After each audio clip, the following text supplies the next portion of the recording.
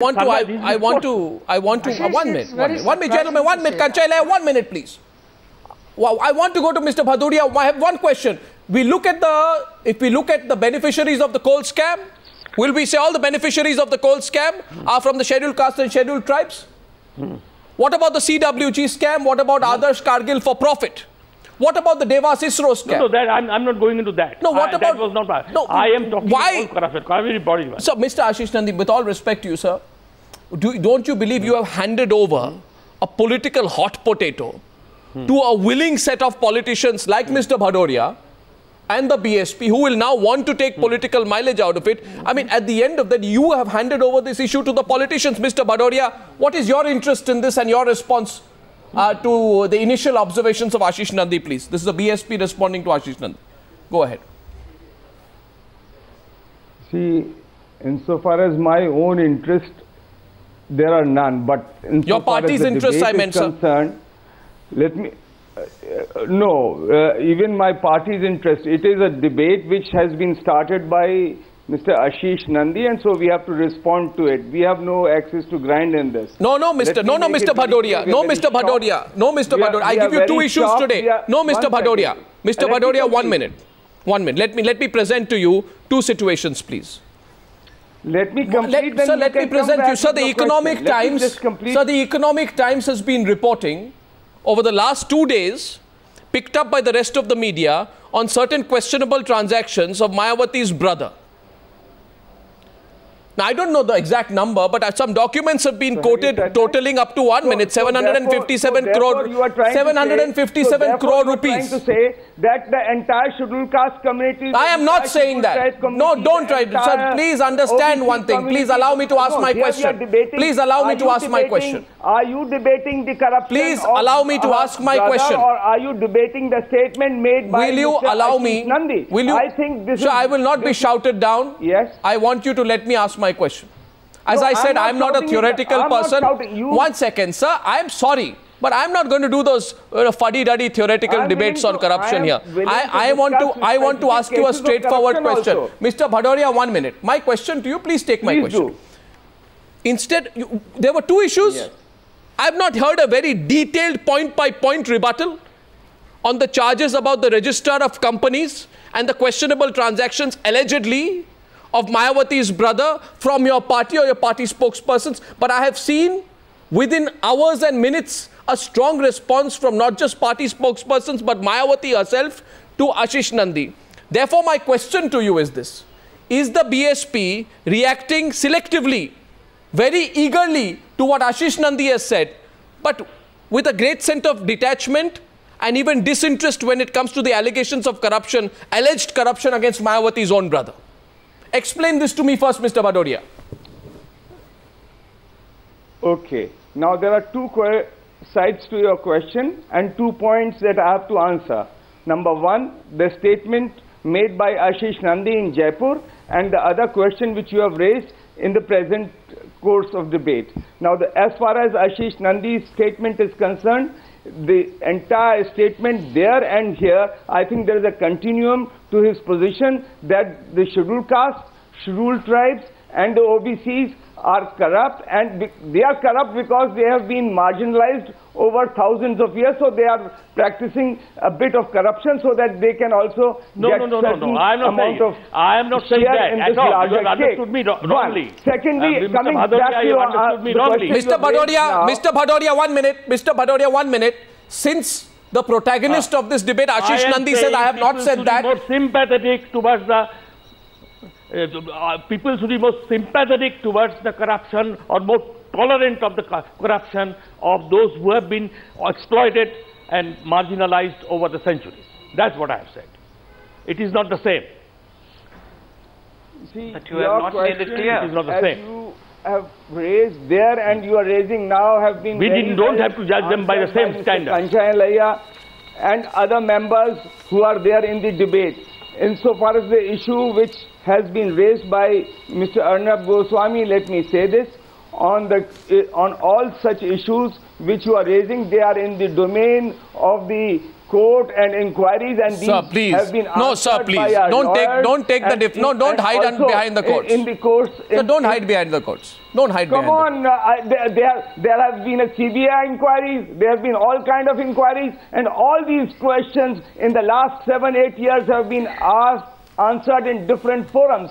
So to just now bring this entire debate on the statement of Ashis Nandy is very erroneous, and I think Mr. Bhadoria. Elaborate. Mr. Bhadoria.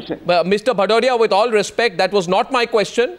My question is simply this: BSP, you wanted in one line. BSP very happy to talk about Ashis Nandy. BSP extremely unhappy to talk about Mayawati's brother. No, it's as simple as that. We felt hurt. It's as simple as that, sir. We felt selective hurt responses when that to kind debates. Of statement was made, and as the earlier participant in this discussion said, that we are hurt because he has tried to paint the entire scheduled caste, scheduled tribe and OBC community with the same brush. How? That is the anguish, that is the hurt. And Mr. Ashis Nandy, you have, haven't you, in the course of trying to make a point? Because, you know, I'm quoting to you. It's probably no. One second, Mr. Ashis Nandy, you have said it is a fact that most of the corrupt come from OBCs and scheduled castes, and now increasingly the scheduled tribes. You have. Because I was defining it very broadly, yes. I have said it. But if you did the earlier two sentences, the following two sentences, the meaning becomes absolutely clear. Sir, you were talking. In this presentation, in this speech at Jaipur, I was aggressively pro-Dalit, pro-OBC, and pro-Adivasi. Sir, no doubt about that. I have always been. Sir, you have said that most of the corrupt are from SC, STs and OBCs. I don't believe that corruption is a caste-neutral phenomenon. Sir, you have said the most of the corrupt in India are from SC, STs and OBCs. This is as, I don't know what... I should have said seemingly perhaps, that's okay. Because I have not done no data work on that.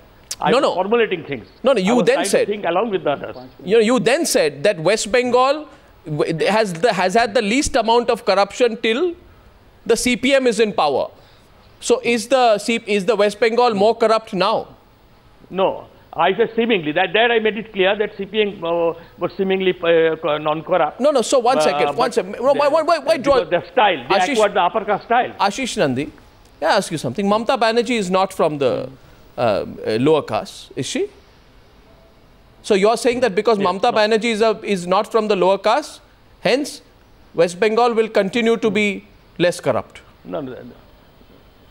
I'm taking your argument forward. No, I'm not saying that. I am saying that the West Bengal society, West Bengal is a very backward state. I've said it many times. It's the most backward state in India because the social revolution that has taken place in other parts of India has not taken place in West Bengal. No, sir, you have said that I want to draw your attention to the fact that in the last 100 years, nobody from OBC, scheduled caste and backward classes have come to power in West Bengal. It is an absolutely clean state. In other words, you have said if you keep SC, ST, OBCs and backward classes out from power, it will continue to be a clean state. There will be no corruption. You have drawn a... No, on the contrary. On the contrary, because you have kept them in power, therefore you are getting a clean look about it. And this is the payment. And in fact, I have gone into record as saying because West Bengal is the most backward state in India. And I believe so because the social revolution has not taken place.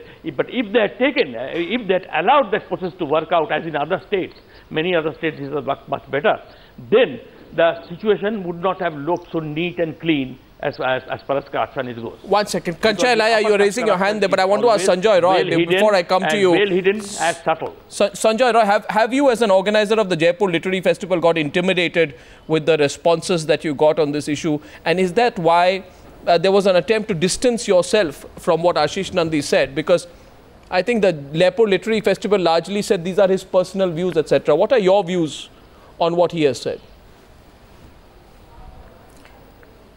Arnab, to begin with, if people's sentiments have been hurt, I think we, along with Ashish Da, apologize for hurting any sentiment.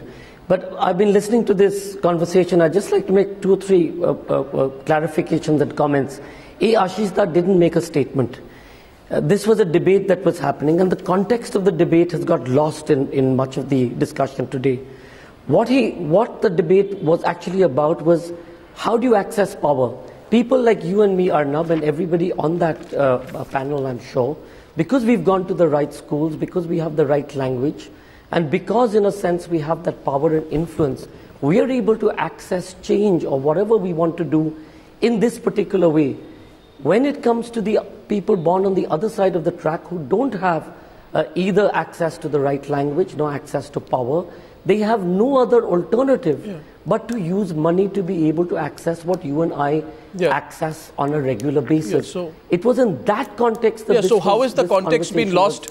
How has the context been lost in the Sanjay, how has the context been lost in the course of our debate? You know, what is unfortunately the context, the lines that he was stated, which is being taken, the line that, I'm sorry, I couldn't hear that, but the line that has been taken out of context in the debate, where Ashis Das said, you know, this is what I feel.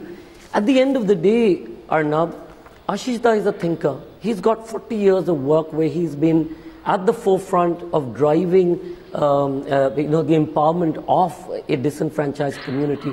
It needs to be taken in that context. I completely understand what you're saying, but one minute. Can I ask you? But do these debates? No, can I ask you, first of all, I don't think the significance of what Ashis Nandy said becomes less or greater had it been a prepared statement or a panel discussion. So, had it been an extempore comment, it doesn't change. Secondly, I was asking you, what is your view on it? Because I just want to be sure where you stand on it. I mean, there are two alternatives you have. You can stand on a dais and you can say, we are all, sentimentally with Ashis Nandy. We sort of agree with the broad idea of freedom of expression. But on this point, do you think Ashis Nandy is right? Or do you think Ashis Nandy is wrong? Arnab, as you know, the festival is a platform for all kinds of comments and discussions. What is your view? Ideas. Ashis Das' idea is a particular version. What is your view? Let me just finish.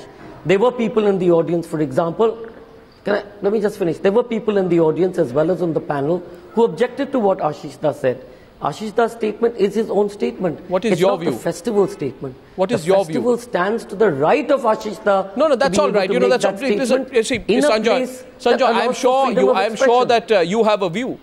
I just want to know, what is your view? He's right or he's wrong?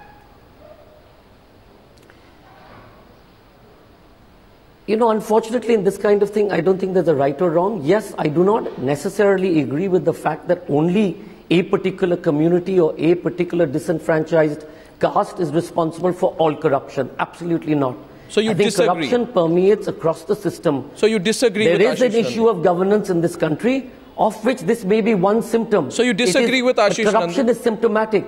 We need to understand the larger issue involved. And the larger issue is inequality. So you disagree. Why aren't we discussing the inequality? You see, why the issue is inequality, not corruption. Why